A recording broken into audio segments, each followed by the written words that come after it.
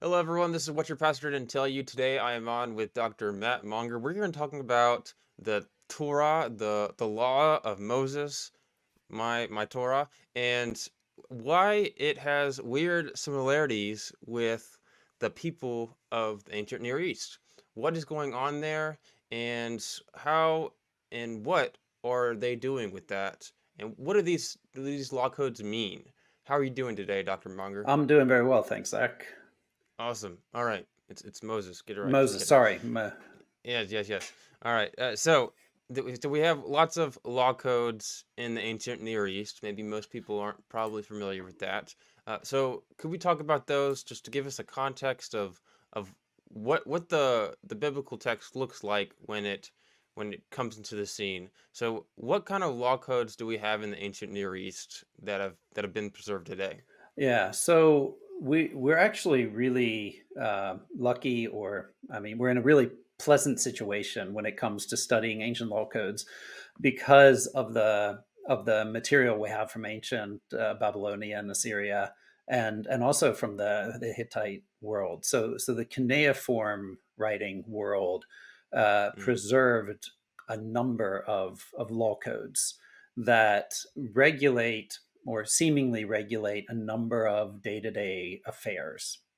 So we have, as far back as the third millennium, so the 2000s BC, we have law mm, codes that are written in clay or chiseled into stone that have been preserved, and that you know I guess obviously predate the biblical law codes, but also help us contextualize what we find in the biblical law codes.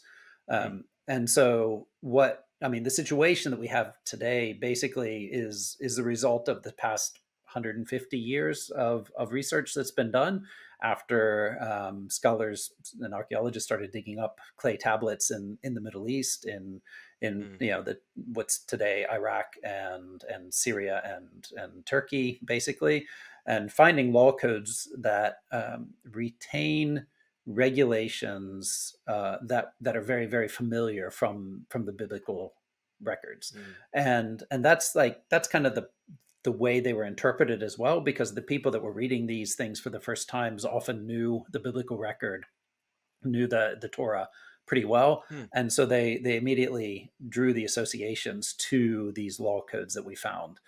mm, And it was actually pretty shocking, for a number of people, and especially like around the end of the 1800s, beginning of the 1900s. It was pretty surprising for a lot of people to discover that there were these ancient records that were mhm, comparable to the law of Moses, because there was a more general understanding or idea that the law of Moses was the first of its kind, that it was very special, that it was different, mhm, from everything else. And what we have is this pretty traceable tradition of giving laws in the form of coherent law codes all the way back to the 2000s.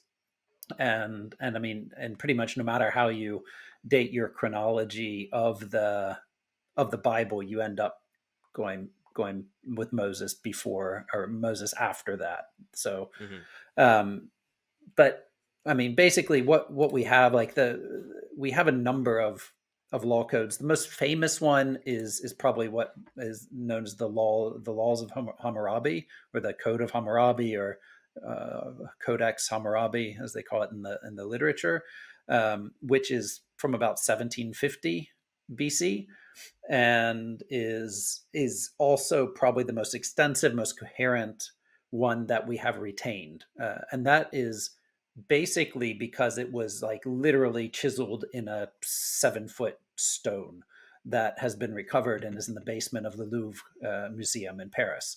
And so we have that collected because of the way it was written down. But mm, we have cuneiform tablets with other law codes. So we have the laws of Eshnuna, which probably are maybe even 200 years earlier than Hammurabi. We have a mm, Sumerian law code called the Ur-Nammu laws from the maybe 2100 BC, 2050 mm, BC, something like that.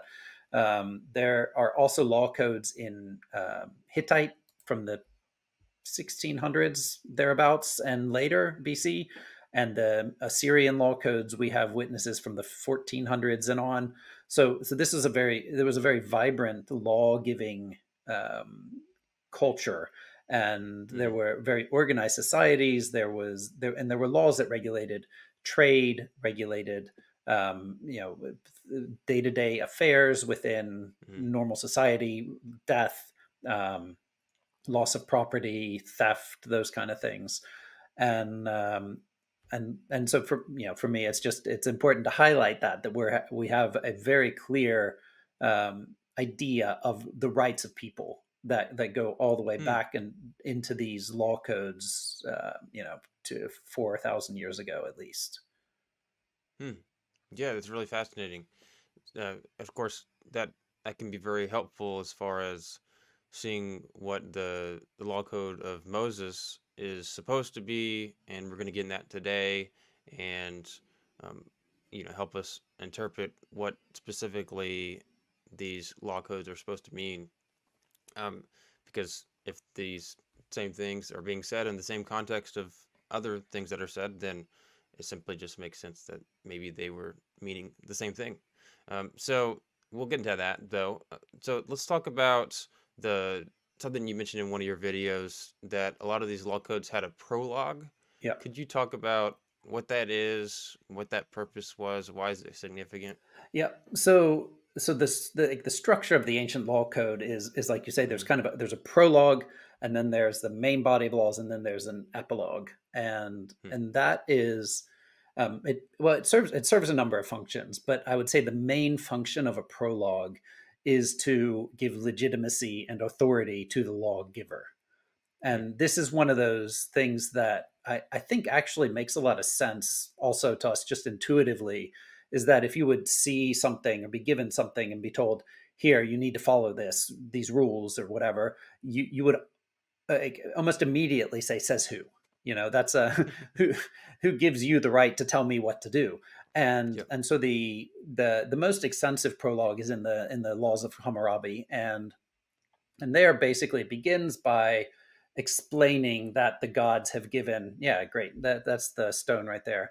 And so that it begins by explaining how the gods have given Hammurabi the authority to be king over the people, and to then lay down the laws for the people.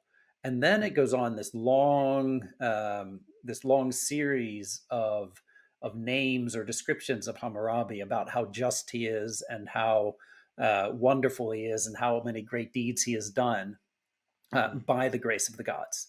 And so the basic thing that happens in these prologues is that we have this kind of transfer of authority on the earthly realm from the gods to the mm, man who will enforce the laws, or who will have at least the authority to enforce the laws and to mm, define the laws as they are. And so we have this connection to the divine realm that becomes very clear. And then at the end, we have these epilogues that basically say, and the authority here that was granted to this king will be upheld by the gods, who will punish or curse those who don't keep the laws and bless those who do. And so it's kind of this way of bookending the laws by both saying, hey, these laws are legitimate, they're authorized by the gods, and mm. if you do keep them, the gods will bless you. If you don't keep them, then we will punish you. Mm, And it kind of creates a reality by naming the gods. So Hammurabi is named as the king that was given authority by Anum and Enlil and Marduk, and these are the great gods of the Babylonian world.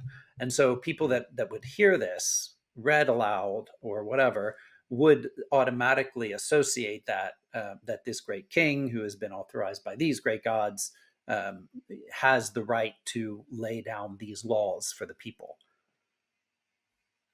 mm. Yeah, yeah, no, that's really great. So does the biblical text have something like this? So I think it A does. prologue? I Okay. really think it does. I think that the in the way we have the book of Exodus right now, I think that it basically, the whole story of Moses leads up to this moment on Sinai when God gives the Mm-hmm. law to Moses, and and I think even when we break it down into sources, so I don't know where you stand on the whole source criticism kind of thing and Mm-hmm. the documentary hypothesis and all that, but even if we break it down into its kind of component parts, we still have these meetings between Moses and God prior to the giving of the law. And what happens in the first, say, 13 or maybe 19 chapters of Exodus, depending on how you read it, what we Mm-hmm. see is basically the story of why everyone should listen to Moses as the giver of the law. And that Mm-hmm. begins with his birth. I mean, so the birth narrative of Moses being a hero and being, saved miraculously by the daughter of Pharaoh, taking up and bringing him up in the house of Pharaoh and all that. But then really it becomes real when Moses meets God on the mountain.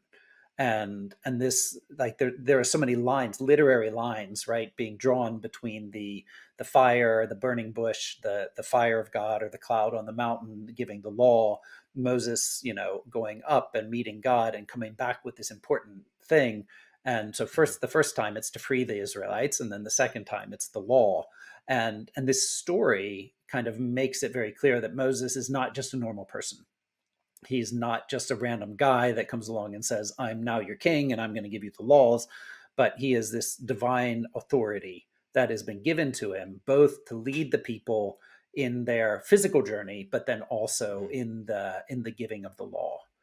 And so I Mm-hmm. think, like, for me, that this whole story kind of legitimizes Moses as the lawgiver, in the same way that these yeah that the prologues of these other law codes do. Mm-hmm. And it's also Yes. really interesting, like when we see when Moses, learns the name of God, that God also says to Moses, like, you're the to your ancestors, to Abraham and Isaac and Jacob, I was known as El Shaddai, but you will know me as Yahweh. And like, that's also kind of invokes other names of other gods, kind of in the same way that we see in these prologues. Like, it's kind of the divine authority brings in other names, and shows how this is not just for anyone who knows me as Yahweh, but it's also for those who might know me as El Shaddai or whatever. Like, you are the authority here. Hmm. Interesting. Okay. All right. So just to make sure we didn't like people didn't confuse what you said. So you said that there were multiple names. So you actually, I think you might have even said the word gods. So maybe you take a different view than most people.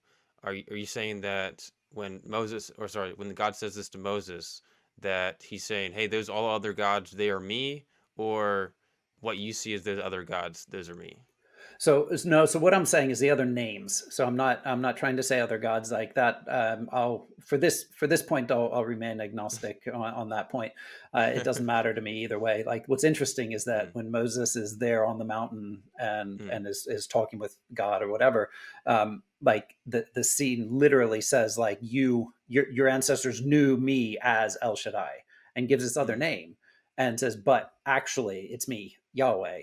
And so what that communicates to me is that people mm, will know him as El Shaddai, or will know the name El Shaddai, and they won't know exactly, might not know who Yahweh is. And so they might mm, say, well, wait, our ancestors worshipped El Shaddai, so who are you to say we should go follow Yahweh into the desert? What is that? mm, And what this is doing is mm, trying to say, well, followers of El Shaddai, followers of Yahweh, everybody, mm, hey, follow me, I'm Moses, and this is the same. Like, that's equating them. And so the text is definitely mm. equating these two and saying El Shaddai is Yahweh. But Yep. if we want to talk historically, maybe they were conceived of as different things at some point, but that's not relevant really for this text, I would Right. say, because what's important is that for the author of this pericope in Exodus is that it's definitely, Yahweh and El Shaddai should be seen as the same for the people. Yep. Right. Okay. And, that makes sense. Specifically, with the whole prologue thing. Maybe it's not as obvious because when we look at something like the Code of Hammurabi, it's pretty much just a code, and you do have a prologue and epilogue after that, but it's more obvious, I guess, what the main focus is, compared to the Torah, where there's a lot more story to it. Would you say that's why the epilogue or and the prologue aren't as obvious? Yeah, I mean, I think so. I think what we have in the Torah is definitely the product of a literary development in a different way than we see in the law codes. So Mm-hmm. that the traditions of Israelite literature and scribal culture has definitely created a coherent narrative from Mm-hmm. from Abraham through the what it would, I guess through the end of the Bible actually. But what's interesting, I think, is exactly what you're kind of getting at, is that we still see traces of the point, like the intention of these things. So like the point of the prologue, which is to legitimize or authorize Moses or the king, priest, Mm-hmm. king, whatever, as the lawgiver, that we still find that feature in the tales that come beforehand. But it's not written exactly the same. It's more of a literary has more of a literary flourish and has much more narrative feature than we find in the prologues of these ancient law codes. But I don't think Mm-hmm. that the function is any different. Hmm. Yeah. Interesting. Okay. Alrighty. And what would you say is the purpose of these extra biblical law codes? So obviously you mentioned the prologue and epilogue have their own purposes, but just the biblical or yeah, the law codes in general. Why were they used? Was it literally just, hey, here's a law that you guys need to follow, or was it something else? Yeah, that's a really good question, and that's one that I don't actually know if we have a good consensus on right Hmm. now. I Okay. think it's still an open question what exactly the purpose was, because we have so I guess if we just look at it kind of historically, the development of what people have thought. Mm-hmm. Like, I mean, originally when these things were found, it was pretty normal to think, hey, these are laws, that this must have been what people Right. did, the way people acted, the way it was in antiquity, right? Mm-hmm. Or in that time.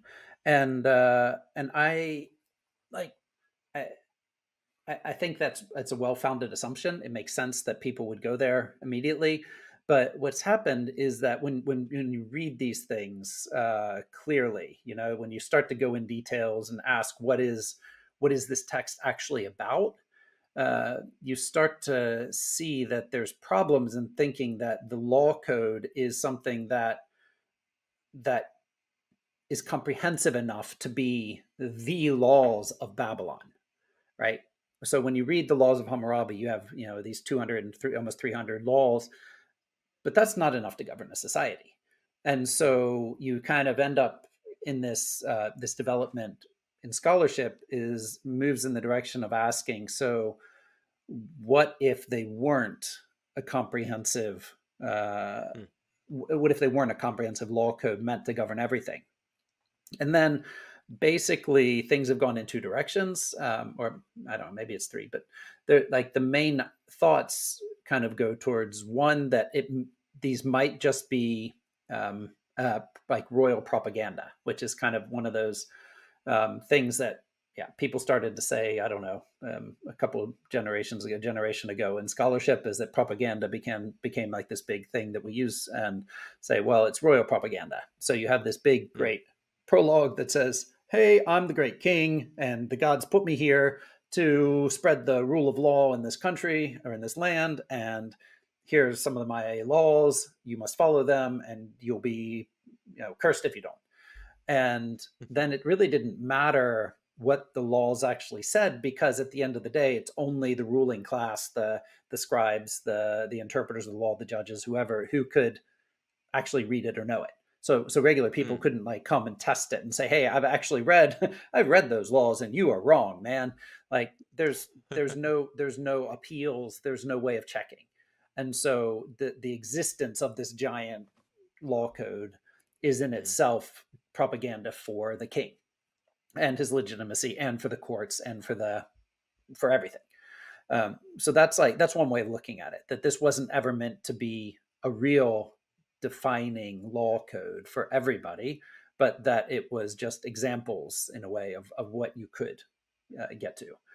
Mm. More recently, there's been some speculation that it could be more intellectually developed than that, so that this might be, well, it could go in two ways. Then one is that it could be just part of a scribal culture where you're collecting lists of things to. Mm. I mean, this happens a lot actually in Babylonia, but also throughout the ancient Near East. Is that you make lists of things, and so we have lists of kings, and we have lists of curses, and we have lists of blessings, and we have lists of gods, and you have all kinds of different lists. And that this might be one of them. Like these law codes were kind of lists of laws that we knew about, but Mm. they weren't meant to give you everything that was out there, but they were more to practice writing, and they help you understand the form of law, and they help you understand the different Mm. categories of laws, but that it's not in the way we think of as like a law code, comprehensive law code, but it's more of a practice or a way of keeping things alive. But then another kind of way of thinking in the same direction would be to say that these are also could have been meant to be um, like precedents in a way, like in our legal terminology, that it's kind of like when you do something along these lines, you can punish them like Mm. this. And that we don't Mm. have like it, you didn't need specifics in every case, but you could just go to the law codes and say, well, here's the general way in which we write laws and which we enforce laws in our society. And so then when you encounter a similar thing, you use a similar logic to it. Mm. And one of the reasons why this is a pretty popular way of thinking right now is that, um, like according to Martha Roth, who is like the kind of expert right now on Mesopotamian law and law codes, there is maybe one example at all of a cuneiform law text that cites any of these law codes. Like, so there's only one place where someone says, like, according to the law, we must judge it like this. Mhm. And so there's not like this, there's not all these tablets out there that say, well, according to Hammurabi's law 187, we must punish you in this way. Like, it's not Mm. used as specific reference. But we do find a lot of cases where people are judged, are given a judgment based on just judgments. Like they're told you did this, so you get this punishment. Mhm. Mm. Yeah. Yeah. Yeah. John Walton's a big. Uh, he's big into the whole um, kind of like guidelines, but maybe I'm messing up his view or other people's views. But I'm under the impression that there's some people that have said that, hey, the law codes of something like, well, actually, let me, I'm skipping here. Do you think these are the same purposes of the biblical text? Like, yeah, there's one thing that maybe all these people outside of Israel thought this way. Is it another thing to say that the writers of the biblical text thought the same in regards to their law? Well, that's a really good question, and I think we have to nuance it, because I think one, we have to think about how the biblical law codes actually are and came to be, and Mm-hmm. retained their form. Uh-huh. And then we have to also think chronologically, like, or where we are in history about that. Mm. So I would say definitely by say, so Jesus' time, or the late Hasmonean, early Herodian period, Mm-hmm. if you want to use technical terms, Yeah. we do see the law as being understood, the Mosaic law, the Torah, Mm. as being understood as something that regulated the way in which people should live, Mm-hmm. and that was not just for the priests or for a very small group. Mm. But there's not a lot of evidence for the Torah having regulated widely the lives of Judeans or Israelites prior to the Hasmonean period. mm, And so that really becomes kind of a question of before, say, 180, 170, 160 BC, whatever, did the everyday Israelite or Judean um, feel like the Torah was binding in every which way? And we don't have enough data to really say that it was. And there are a number of people that think that means it probably it wasn't that binding. mm, And so in that way, we could make that draw a parallel, right? That these laws were maybe seen as if people knew about them, they were considered something that was related to the elite or to some kind of centralized religion, but we don't know. We don't have any evidence. We mm, don't have any discussions of it. We don't have any way of really knowing how people were relating to it. But what we do know is that, or what I would say we know, and I think the consensus is pretty clear, is that mm, these, like the Torah is made up of several earlier law codes that have been sewn together. And so we have glimpses, snapshots into different periods of the law in ancient Israel, so that we see that it develops, right? It changes in function and in structure from the earliest version, which probably is related to a much smaller, more agricultural society, and where it grows mm, into the more regulated temple-based ritual context. And so I think that shows that it's a dynamic thing. It's a dynamic process which happens through history. And so the mm, purpose of the law also changes as the law codes are adapted and connected mm, together. And when it becomes one thing that is used by the authorities um, to regulate people's lives, then it, of course, is functioning in that way. But we just don't know if it was how mm, much it was prior to that. mm. Okay, all right.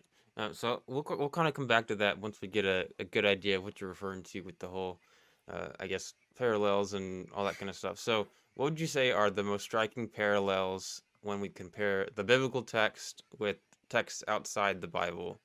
And um, like, yeah, just go ahead and show your the parallels and what would you say is like, most striking about that? Yeah. Well, I mean, we can look at some of the stuff. Like I mean, for me, the thing that really hit me was the parallel of the ox and the goring ox, which is the last one there. On, if you just jump to that, we can start with that, because this is something that a lot of students read when they're studying. I Mm-hmm. don't know. Well, I don't know. You could tell me. Is this something that you've encountered in studies? I encountered it through my Semitic studies when I started reading Akkadian and we started reading Hammurabi's Law. Mm-hmm. But I don't know how much it's used in the classroom for theology these days. No, I haven't gotten to that part yet, No. but So what we have here is basically, um, so I've grabbed the parallel from the laws of Eshnuna instead of okay. so the parallels with Eshnuna and Hammurabi, Mm, and then I'll explain it in a second what happens, why this is interesting. But okay. so in the laws of Ishnuna, which is a little earlier than Hammurabi, we have this case of an ox who gores another ox and kills it, and then they're supposed to split the costs, the owner and the owner of the two oxes, right? So Mm, there's this idea of fairness between things, that if you have an ox that's around killing something, that there's somebody who's liable for this, and that's the owner of the ox. And um, and then in Hammurabi's law, we also have this law that if an ox gores a man to death while it's passing through the streets, there's no claim, like there's no liability. And this is also something that's really interesting. Like, is if there's a random thing that happens on the base, like just on the basis of an animal doing something that it shouldn't, Mm. there's no liability, so nobody's punished. But what both of these law codes agree on is that if an ox is a habitual gorer, if it usually goes around killing people, or has done it before, Mm. and and the owner knows it, but doesn't protect people from the ox, Mm. and the ox then kills someone, then the owner of the ox is liable.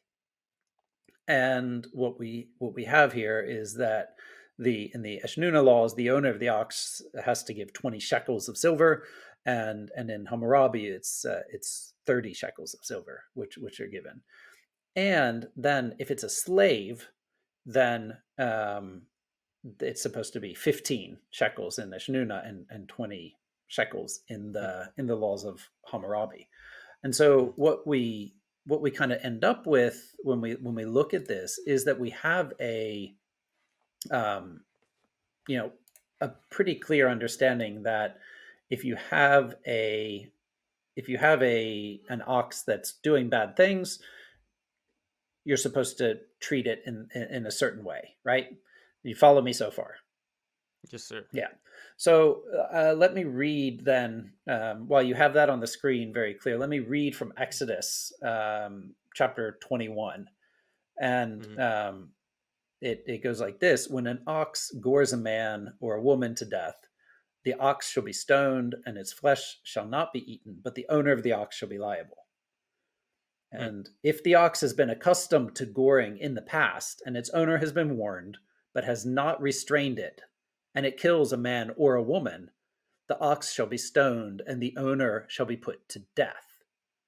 But if a ransom is imposed on the owner, then the owner shall pay whatever is imposed for the redemption of the victim's life. But if it gores a boy or a girl, the owner shall be dealt with according to the same rule. And if Mm. the ox gores a male or female slave, the owner shall pay the slave owner 30 shekels of silver, and the ox shall be stoned. Mm.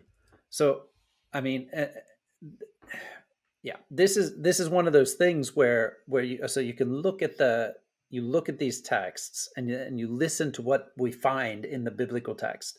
It's it's impossible to not see the parallels, because we have the same logic in these laws, right? It starts with saying, well, a, a random act of animal violence is it sucks, but the owner isn't going to be liable. Like in the biblical one, they're actually stricter and say we have to kill the ox, stone the ox that did it. Mm. Um, when we go to the next level where it kills a person, they Mm. agree that the if an owner knows about the habitual goring of their ox, Mm. they have to be punished. And what's really interesting is that here the biblical law code is also stricter. Like, it's saying you kill him, right? You Mm. you're liable to death, but you can also be redeemed, which means you can buy your way out of it. And so basically, it's saying that if you're rich enough, if you're wealthy, if you're wealthy and you own a bunch of oxen, it does this, and you can buy your way out of the problem. And then again, we have then the movement to the slave. So what if it's a slave? And is a slave worth the same as a regular person? No, Mm. it's not. It's worth Mm. 20 shekels of silver. And so we have that. I mean, we have the same logic, we have the same categories, we have the same problem that's involved. And so for me, that shows us that we're dealing with more than just like a random thing that where people would say, "Hey, everybody knows about all the ox goring people, and of course, then you have to regulate it and you have to do all this." But no, it's like it's directly Mm. it's directly relatable, both in the different problems that it outlines and in the way that the Mm. punishments grow and relate to each other. So I think that for me was like the first real striking example that I Mm. that I was exposed to, and that made me want to know more about it in general. Yeah. So just for some clarity here, uh, so verse 32, if the bull gores a male or female slave, the owner must pay 30 shekels of silver. Yep. So that's what they have to pay if the slave dies. Yes. But um, is there another mention where if just a normal person dies the from the bull? Yeah, so if a normal person, then it's in verse 30. It says if a ransom is imposed on the owner, and so the ransom is it's the redemption of the life is what we're talking about there, Mm, and that is like the biblical terminology for paying instead of being executed. okay. Right, and so This is that it's the that okay. so this is this it's the same, well, it's the same terminology that's used in redeeming like the firstborn, right? Mm, I mean, you have it with the whole Jesus going to the temple and Simeon and all mm, that, where it's like he was going to be redeemed at the mm, temple, and what you would do is instead, because God has kind of already said that the firstborn belongs to him, right? And mm, that's there, but you would redeem that person mm, from that situation, I guess. mm, But this is also, it's like a legal terminology of buying someone's freedom or whatever. mm. Yeah. So it says the owner may redeem his life by the payment of whatever is demanded. So the normal non-slave, he pays whatever is demanded, which could be a lot, I would assume. But if it's just a slave, it's 30 shekels. Right. Uh, Okay. Yep. Alrighty. Yeah, yeah. I mean that's pretty obvious. So I just can't help but ask. So like in Eshnuna, and you have this idea of causing its death. Two ox owners shall divide the value of the living ox and the carcass of the dead ox. Mm. So that's not in Hammurabi, or unless I'm missing something, it's not in the Exodus narrative. So Well, it seems like it is actually, okay, if we go to okay, verse 35, hmm, Exodus 35, sorry, Exodus 21:35, there you go. then we Yep. have it. So if someone's ox hurts the ox of another so that it dies, they shall sell the live ox and divide the price of it, and the dead animal they shall also divide. But if Mm, it was known that the ox was accustomed to going in the past and the owner has not restrained it, the owner shall mm, restore ox for ox, but keep the dead animal. mm. Okay. Yeah. Yep. So it is there, and it's just in that case, it's slightly out of order compared to Eshnuna. Yeah, that's really interesting because, of course, it's not like you've got similar ideas in both Hammurabi and Inshuna that, correct me if I'm wrong, that aren't in both. Right. Yeah. Yeah. So that's really interesting. Mm. Um, so it's not like the biblical text, like if we even if we just assume like, hey, wherever these laws came from, it was had nothing to do with like just straight come from heaven. It's not from just copying one from one, right? Right. Yeah, So so that's really interesting. yeah, and I mean, I mean, we should also be aware that there could be other intermediary Right. texts. Mm, There could be other versions, other forms of the laws of Hammurabi that did mm, include this law in that place. right. So it's like we can't make a negative assumption about Mm, how it was copied based on the differences. But what we can say is that the in the forms that we know, the biblical mm, text has definitely reordered and made a more made their own version of it, and mm, that's how I read it. I mean, okay. I so I don't think anyone argues that what we have in the biblical law codes is a complete just Hebrew translation of some Akkadian or Hittite law code or anything like Hmm. that. So and that's kind of my what interests me the most is this idea that Mm, it's taken out of one context and brought into another, hmm. and that's what we have here is definitely a contextualization of the law code. It's given its Hebrew form, and like the prices for things change, and the idea of the redemption is added in, and the Mm, important things are there for the Hebrew law code. So it's done purposefully in the way mm, we have it there, like regardless of how it's what its antecedents are, and but I'm also worried. I get nervous by constructing too many texts around an author or a scribe or whatever. Like if we say, well, he had both Eshnuna and Hammurabi and the Hittite laws, then it's just such a mess. Like we're imagining some great library somewhere where people could sit that would have access to all these things. We don't know that either. Um, Mm, but what we do know is that the laws of Hammurabi were definitely in circulation in the ancient Near East, in the places where the Israelites were at the time mm, when this law code was probably written.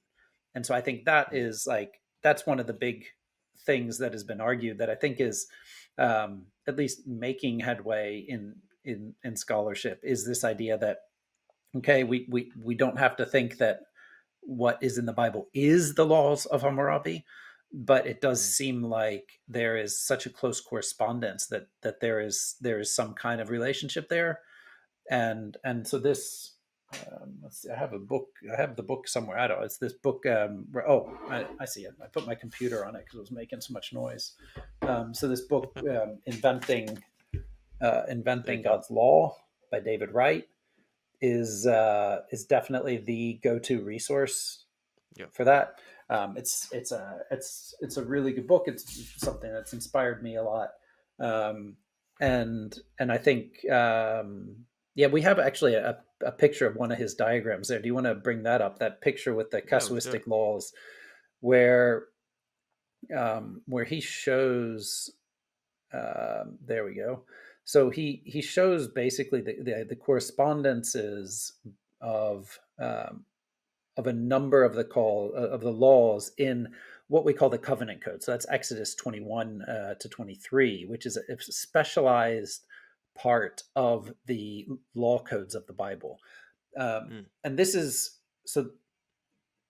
Yeah, I don't know how how far back should we go. So let's just at least define the term casuistic, right? Because the casuistic laws in the mm, covenant code, so in this short section of Exodus, are different from the majority of the laws of the rest of the Torah, because mm, they, instead of saying do this, don't do that, like prohibitions or things like that, they are written in the terms of a case, and would say, when this happens, this is the mm, punishment. So it's an if then, when mm, then situation that is very repetitive, but is completely parallel to like the laws of Hammurabi, which also use this mm, casuistic case law style. And mm, in this section, that is where we find these parallels that are for many of them in an identical order as well. And so we see that, like, we have the laws about slaves and debt slavery. Then we have child rebellion. We have the men fighting an injury. We have killing someone of the lower class. We have causing a miscarriage. We have the goring ox.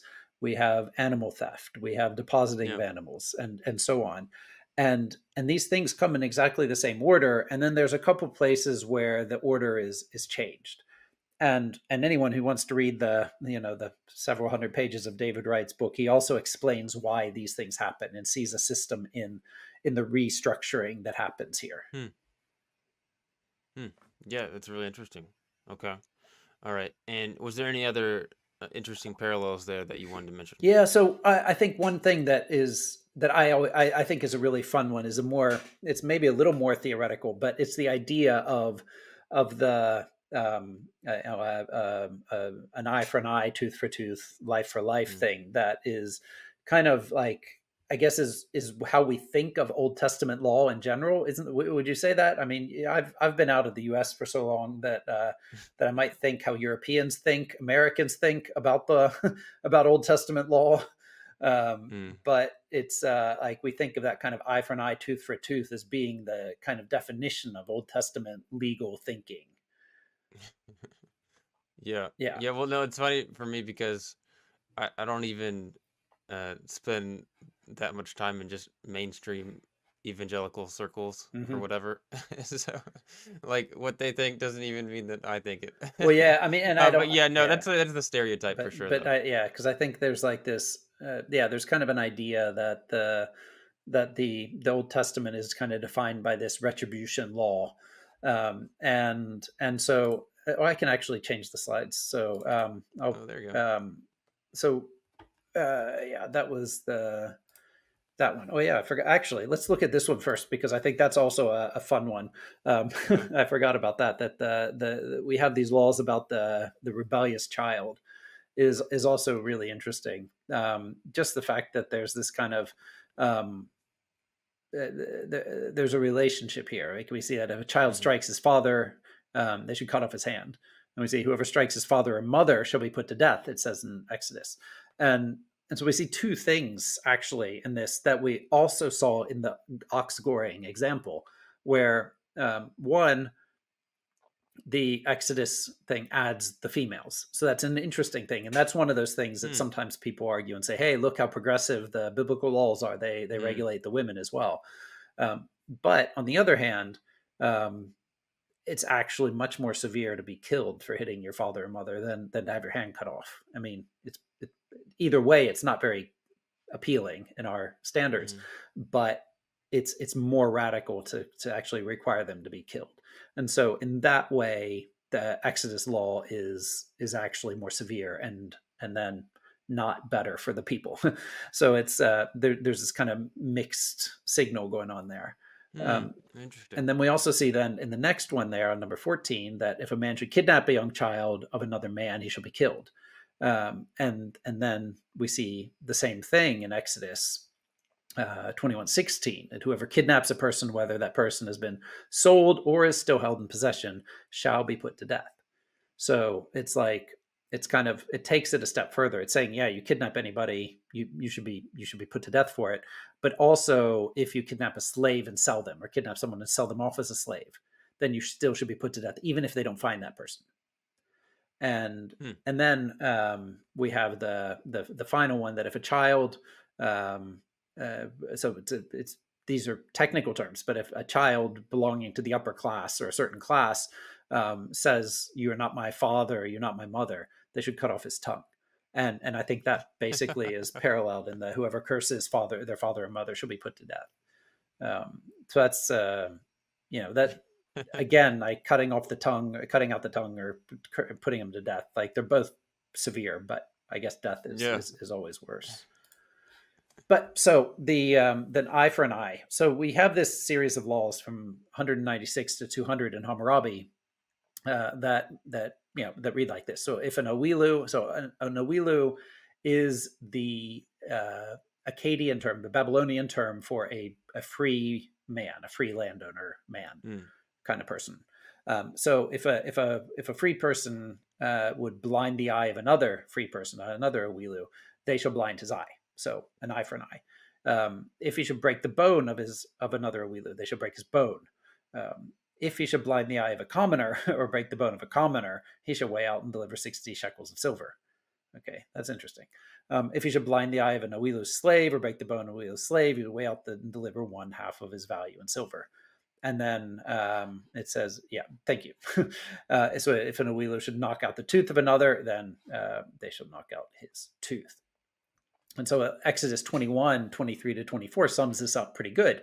If any harm follows, then you shall give life for life, eye for eye, tooth for tooth, hand for hand, foot for foot, burn for burn, wound for wound, stripe for stripe.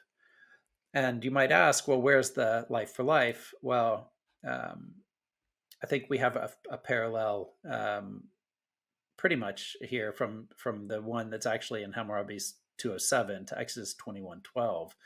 If he should die from his beating, he shall also swear I did not strike him intentionally. If he, the victim, is a member of the Awilu class, he shall weigh out 30 shekels of silver. And so Exodus 21:12 says, whoever strikes a person mortally shall be put to death. But if it was not premeditated, but came about by an act of God, then I will appoint for you a place to which the killer may flee. But if someone willfully attacks and kills another by treachery, you shall take the killer from my altar for execution. So we have this idea that tooth for tooth, a life, tooth for tooth, an eye for an eye, hand for hand, like these kind of equal retribution for a crime, Hmm. and that there's a difference between intentionality and unintentionality that kind of goes throughout. And I think those are really important principles that are interesting and that um, I think have played a major role in law giving up until our time.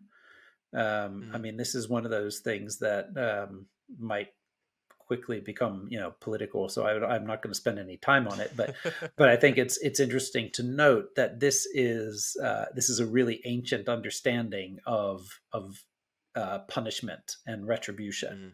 that is regulated here. Mm. Yeah, that tooth for tooth and eye for eyes is oddly specific. Yeah, Uh, So I'd be really interested to see why the need for the tooth for tooth would be mentioned. Are they are people really knocking people's teeth off like that? yeah. Well, I mean, what I guess like we have to imagine that people fought throughout history. That I mean, there were bar fights and there were disagreements and there were thefts and beatings and Yeah. and all that kind of stuff. And Yeah. and how do you? And the question is, how do you deal with it? Like, what's the like? I think like for me, what I see is instead of seeing what you are allowed, like what you have to do to someone is one thing, Mm. but what you're allowed to do is something else. Uh, And so instead of saying like, oh well, you if you got your tooth knocked out, you have to go pull that guy's tooth, like that is weird. But to say you got your tooth knocked out, you're not allowed to kill him. You're only allowed to pull out his tooth. You got, oh, he mm. blinded you. Well, you're only allowed to blind him. You're not allowed to kill him. And then it Oh, that's becomes interesting. kind of yeah, it becomes more of a justice principle to protect people also from not being punished. Yeah, yeah, I don't know what's it say in the what's it say in our Constitution. Um, uh, I can't remember American anymore. Sorry, it's the cruel and unusual punishment, right? Oh, yes. So it's kind of that. This is kind of regulating that. Mm. Yeah, that's really interesting. Mhm. All right. So, but as you said before, we don't we like what one or two examples in the entire ancient Near East, and that includes the biblical texts, where these laws are actually used in any type of way, like, hey, because of this law says this, then we have to follow this, So, right? well, I mean, so it within the biblical text, there are examples of laws being used. So that Okay. that we do find self-referencing within the later texts of the Hebrew Bible. We do find reference to, as it says in the Law of Moses and things like that. Mm-hmm. But when we're looking at the cuneiform stuff, like it's virtually absent that they refer to the other law codes. But we Mm-hmm. do see laws being upheld. So Hmm. so that's a clear difference. And so what we lack is any evidence that like so let's say laws of purity or laws against there being other temples to Yahweh or things like that we find in the biblical law code. Like we have other temples to Yahweh that are evidenced right in history. We Mm-hmm. have evidence of all these other worship sites, altars to Baal and Asherah. We have these kind of things happening throughout Israelite history, throughout Judean history, that that seem to indicate that people weren't just following the laws of the Torah, and then partially what's behind the narratives of the books of Samuel and Kings are telling exactly that story, that the kings weren't enforcing it, the priests weren't enforcing it. There Mm-hmm. wasn't any enforcement of laws, and so we have to get all the way up to the time of Josiah in the narrative, where then suddenly it says, "Hey, by the way, there's this law code that we should have been following all the time," and then there's this big ruckus, right? And so it's um, I think like probably there were periods where people were aware, not aware of things, but how big the reach of it was, and Mm-hmm. stuff is very very difficult to define. And Mm. I guess like you've probably heard of Yonatan Adler and his recent book Sure. on the archaeology of the use of the Torah or the influence of the Torah in the Second Temple period. And he says basically once we get before the Hasmonean period, we just don't have that evidence that we would think we would if Hmm. there was widespread practice of these laws. Hmm. Interesting. Yeah. Okay. So obviously that's that whole thing of like the the writers of the biblical text or outside the Bible. That was a big argument used by someone like John Walton, to say, hey, maybe the Torah wasn't supposed to be like this, this law code that you have to follow specifically these rules. Like some have said, hey, like, eye for eye, that's the maximum, that's like a guideline, but you can use it, whatever you find necessary or whatever's best, um, like a general way to live kind of thing. Um, but if you're saying that, hey, the biblical text does have these references, well, then that seems to me that like, hey, they did see that as more something you should follow. Well, Um, someone did. And okay. so I think we probably have to differentiate between the scribes and the elite class that may have been connected to the temple worship or things like that, and then the everyday life of everyday people. So I Mm, think there's probably um, I think it's very likely that there was someone who knew these laws for a very long period of time, and I so I like I'm not a complete minimalist that thinks all of this was written in the Hellenistic period after 323 or something like that. Like I think there's probably traditions that are quite old here, mm, and so it makes sense that they're being passed on, and there's somebody retelling them, copying them, whatever. But what that's different than them applying to everyone in order to have an mm, identity as a Judean or as a mm, Jew or as an Israelite or whatever you want to define the group as at different periods of time. And so I think um, we probably often go into um, the trap of trying to view the law as monolithic in history because it has a form it has now, mm, and we know that it had the significance that it had at a certain time. And so, like the fact that the Torah became that kind of standard for how people should both act in the things that are described in the Torah, but also then mm, apply to other situations that aren't described in the Torah. That is something that's a it's a it's a later feature of the Torah rather than the original way in which it was understood. And so, mm, but also like I don't know if we have much evidence for Walton's position either to say that it was used in a way to say here's the limits of what you could do to someone. Like those very few cases um, are not actually the main gist of the law. Like we move away from the covenant code from these chapters of Exodus pretty quickly and get into ritual law, mm, and it becomes about how to celebrate the holidays, right? How to celebrate the festivals, how to make the offerings in the temple, and I do believe that there are there's much. I think a lot of these things were much more strictly considered mm, at different times than like the laws of, well, wait, how do we punish this person? Like I'm not sure that people thought of the you should slaughter a lamb or whatever, and then said, well, I'm not going to do it this time, or I'm just going to slaughter a quarter of a lamb, or I don't know. Like I feel like it's kind of people were either in or out at that point. But mm. again, we're like we just have so little evidence of what people are actually doing that we can only Yeah. look to the texts and see that the texts change what's required for the different offerings, for different sacrifices over time. So we have like starting with pretty easy sacrifices to make to getting very advanced towards the Mm, later texts, and that implies a more systematic and controlled context for the rituals that are taking place, and then mm, probably more people involved in it. mm.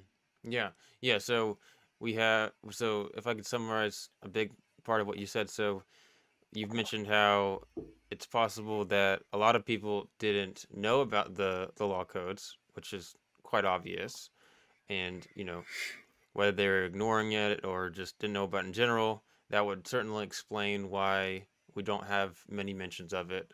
But it's also possible that there was a small or even big group of people that didn't that they had it, but it's we don't necessarily know how they even used it when they did have it. Um, but then you're also saying that when you compare it with the other, like the festivals and sacrifices and stuff like that, that they were seen as much more, I guess, maybe literal or followed more closely, like for sure. So it seems like, hey, if those are used that way as like, hey, you got to follow that, then it would make sense that the law codes were also followed that way. Is that how you? Yeah, or at least for the people who subscribe to it, right? And that's where we Yeah. don't know the reach of the law codes. So, like, I Mm-hmm. mean, it's possible that we have a very, very, very, very small group of people that say these sacrifices are what we hold to, and we will bring the daily and the weekly and the monthly and the yearly sacrifices, and Mm-hmm. there will be a priestly class that will live off of the sacrifices we bring, and that's perfectly reasonable. And we know that when we get to the Hasmonean period, that there is this class of priests that do live in this way, and so Mm-hmm. something was happening. But what we really don't know is how wide that reach was, and how many people. We have these descriptions in the New Testament of people Mm-hmm. making their journey to Jerusalem for the festival, right? And and they're probably exaggerations about the numbers and the fact whether everyone did it or whatever, but Mm-hmm. like there were obviously people making those journeys and doing that because it was the festival. And so we have to find some way to balance these things, that we don't have a widespread archaeological or textual record that says Mm-hmm. that this was practiced extensively, but we also seem to have a development that ends up with that these things are practiced widely. Mm-hmm. Yeah, yeah, for sure. All right, so I don't know how much time you have, so feel free to let me know if you got to go.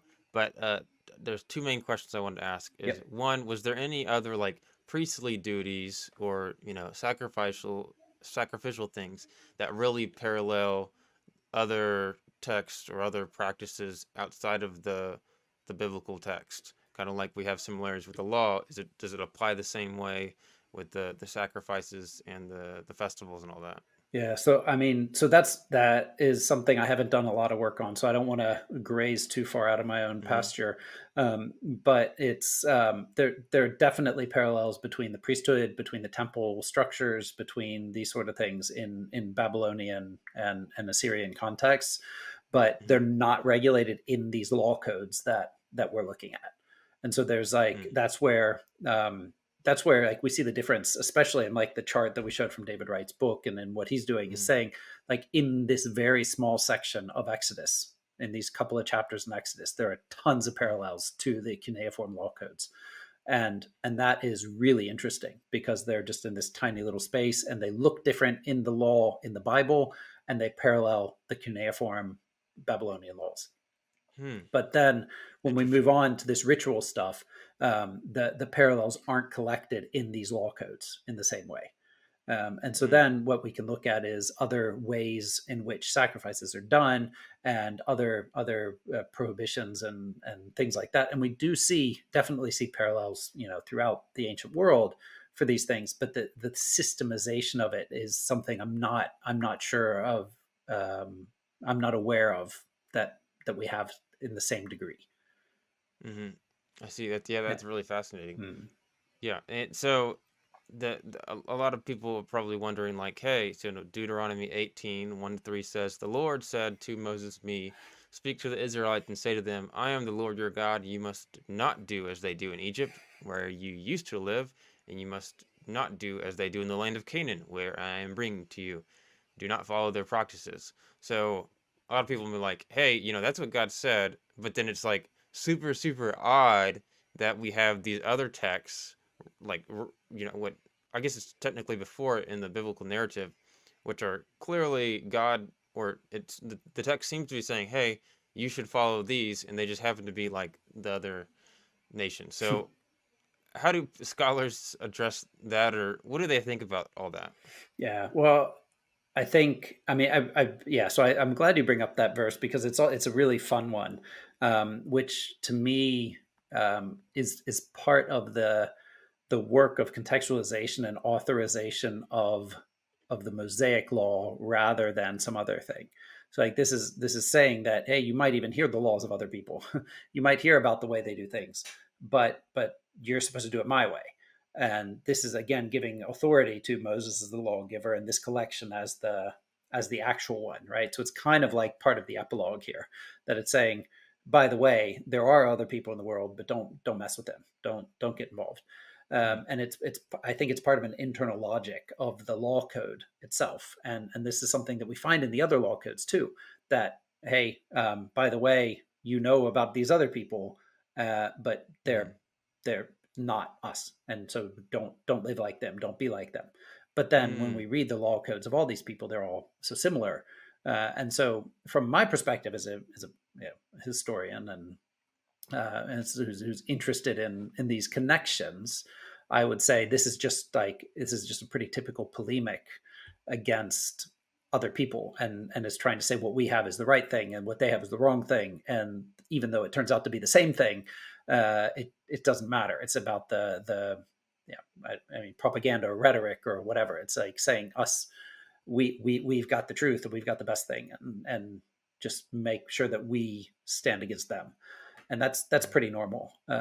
But I think for people that are more, I don't know, tight knit, looking to protect the biblical record as the one true thing, then they probably tend to talk about the practices or the laws of other people as being really really bad, and the biblical revelation as being really really good, and would kind mm, of look for those things that might elevate the status of the biblical law as compared to the other ones. But mm, like I've mentioned a couple of times, like in my reading of it, there's no systematic um, there's no systematic elevation of the law in the biblical record compared to the other versions. Like there's some things that seem to be fairer or more in line with modern values or whatever, mm, and there's some things that go the other way. And so we like it's hard to make this kind of statement from a whatever moral or ethical standpoint that the biblical law just got it right and everybody else just had it wrong.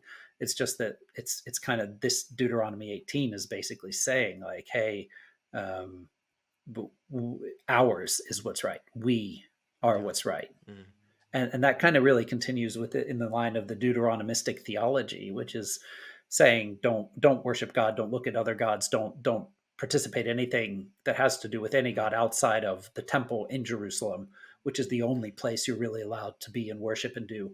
And so mm, anything that has to do with Egyptians or Canaanites or whatever is going to be harmful. yeah. Yeah, that's really interesting. So, from what I've grown up on, and what what I would typically think of when I read that, just without any specific context of any of this, I'm going to be thinking, hey, so when I see do not follow their practices, I'm thinking of each individual thing that they do, don't do any of that, which of course doesn't make any sense with why the biblical text is the way it is. But maybe it's a way of saying, like, as a whole, their way of doing things, their practices, don't follow their practices, follow our practices. Right. Is that a good way to say it? Well, and I think what it comes down to is worship. Like what's really being communicated here is don't in like you've been in Egypt where they worship these Egyptian gods and they do their Egyptian sacrifices. Don't do those. And when you get to Canaan, you're going to meet all these other gods and all these other people that worship all these other gods and don't do that either. You're supposed to just worship God alone. Mm-hmm. And again, if we're reading this in kind of the traditional academic way and saying that this is something that isn't written in the time of Moses or spoken in the time of Moses, but is rather like in the time of Hezekiah or Mm-hmm. Josiah or Yeah. one of these later kings that are trying to centralize the worship of Yahweh and get rid of the practices that are going on among the people, then this is like this kind of rhetoric saying, God told y'all not to do this, not to follow the ways of the Canaanites. We Mm-hmm. are we are Judeans, we are Israelites, we only worship Yahweh in the temple, in the Jerusalem temple, which it says in Deuteronomy, the place God will choose for his name. And that's, then you can point to it, right? This is, you can say, well, hey, it says it there, so you guys need to follow those laws. Mm, And so I think it's probably more related to that than just like the mundane, like, if the Canaanites take a tooth for a tooth, then you shouldn't take a tooth for a tooth.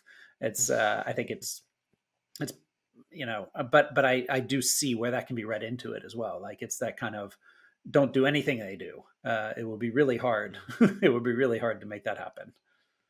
mm. Yeah, no, that's so fascinating. All right. Please forgive me. One more question here. Yep, no problem. All right.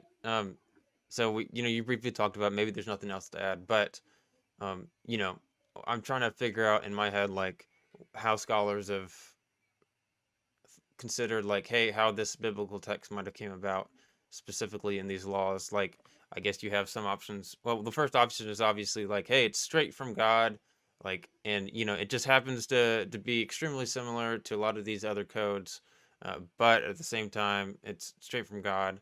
Um, Maybe even God, like, hey, knew that the Israelites were going to be thinking a similar way. So they're like, hey, I'm going to give you something very similar, change things here and there. Or on the other hand, like tradition, like you've got multiple traditions and someone comes along and says, hey, like, yeah, this is the best, we're going to combine them, that's the best way to do it, or the best combination. Um, Anything to add there as far as like, I don't know, ways people have perceived like the law code coming together? Yeah. Well, I mean, so as a as a scholar of language and literature, like, it's, what's interesting for me is seeing the way things are similar, the way parallels, show up Mm, across time and geography, and the way um, ideas and texts do in fact influence each other over quite large distances. And I think that now that we have more and more knowledge about the ancient world, about the connections between societies, that it's hard for me to go down the route of saying, hey, this is just this is all isolated, that Israel just happened to have this revelation that was so similar to other people's thinking without mm, having any contact or any influence by that, whereas everyone else was influencing each other.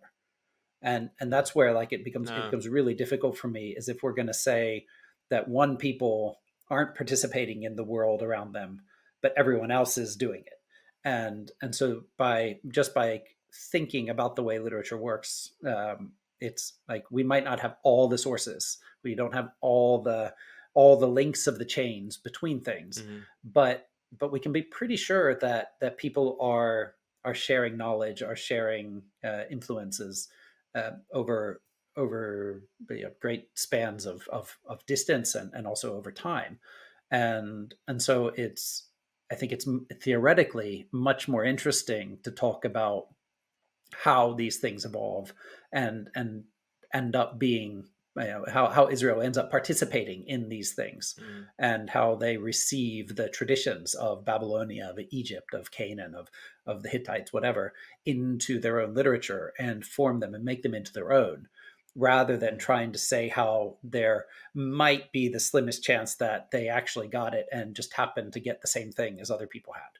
So, like, for me, it's just it's very clear that history makes sense as a model for the development of the law codes, and it's clear for me that Israelites were in contact with Babylonian cuneiform law at some point, mm, and were able to integrate that into their own thinking about the law.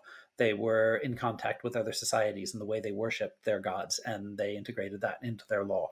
They, just like they do with the stories of Genesis. I mean, like, I guess you're gonna deal with that with Kip and Josh, but mm, that we could say the same exact thing about the flood story, and about other things, that we have obvious connections within all of the other ancient Near Eastern material. And mm, if we're going to pretend like the biblical connections are random, but all the other connections are historical and literary realities, then I don't know what we're doing. Like it's yeah, I think it's much more reasonable Mm, to include Israel as part of the ancient world, and that what they're doing is participating in the world in which they existed. mm. Yeah. Yeah, so you don't have any specific ideas of like how that might have come about, like I don't know, interesting ideas other than like, I mean, I guess like another example maybe is like, hey, you have some scribes like he's got his mostly Israelite law and then he comes across the law of Hammurabi and like, that's a good one. I'll put that one in there and that one. That's also a good one. That's wise. Any any ideas like that? Well, so yeah, I mean, I definitely think that there's a very strong possibility that the laws of Hammurabi were circulated in such a way that Israelite scribes would have been exposed to them, and the question is only when. Hmm. And because we don't have a good enough idea of exactly the chronology of the development of the Torah, I think it Hmm. then makes it so it doesn't really matter where we place that connection.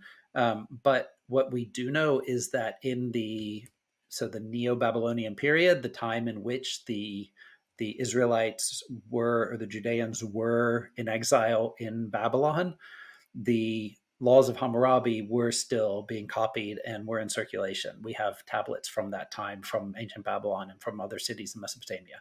We have tablets even from Syria, from Canaan, that have the laws, fragments of the laws of Hammurabi. Oh, So there's no question that if we follow the biblical narrative, the biblical timeline, there would have been contact with Babylonians. hmm. And so then the question is just how early these laws are and whether there was contact made in the old Babylonian period or if there was some other connections. But the laws of Hammurabi are spread throughout the ancient Near East, and so contact is not a problem. And so then the real problem is that we just don't know enough about what Israelite scribes were doing, and so we could speculate Hmm. and say like, hey, at some point this made it in there, um, but it's part of the narrative now, but when it was sewn in there is really hard to say. Yeah. Well, the biblical text, does it ever say like, hey, we got these laws right here from straight from God on the mountain? Like it says obviously there's the Ten Commandments, but it doesn't mention the other laws, Well, like where exactly they came from, well, right? yeah, Moses goes back up, and so He does, that's one okay. of those things that you can play with if you're interested, is to go through, say, Exodus 20 to through the end of the book, and just look at the number of times Moses is mentioned as going up and down, and he goes up and down a bunch. Hmm. Yeah. And so there's definitely several narratives that are sewn together and episodes that are put together there, but it does appear that there is an intentional moving of Moses up the mountain to get the laws. And so Hmm. like they are depicted as though that's what he heard up on the mountains. Okay. Yeah. Yeah. Interesting. Okay. All right. Well, that's all I got for you. This has been really fun. I appreciate you coming on here. Yep. Thanks Everybody, for make having me. sure to check out your channel. It is called The Bible Was Written Backwards. That's right. And you have a lot of other interviews. Anything else that you want people to know about, like a book or something you're writing?